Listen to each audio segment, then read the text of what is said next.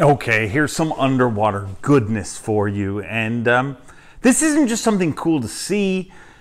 This is something cool for us to discuss. And that's what I love about these videos and throwing this platform out there, because you guys give me your feedback. You guys tell me what you think.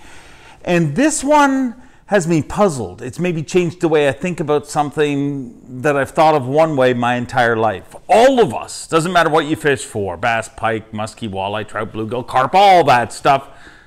All of us have at some point seen two fish come together head to head. And you know, a lot of times you go to big fish fisheries, you know, Mexico and stuff like that. You'll see two fish and they actually die. You know, the one is lodged in the other's mouth and they die. And my whole life, people told me things like, the fish don't realize their size.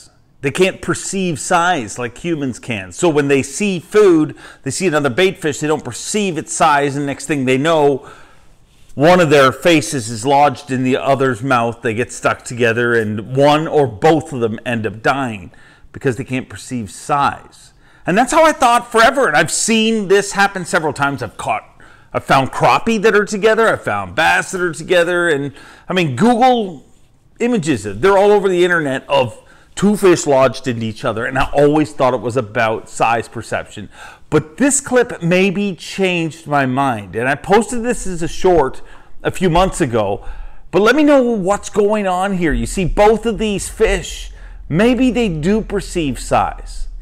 This is basically a feeding frenzy where they're both chasing after the same bait fish, and one becomes lodged in the other. The ultimate battle of largemouth versus smallmouth. I'm not sure who won this battle, but does it change the way you think about two fish being lodged together?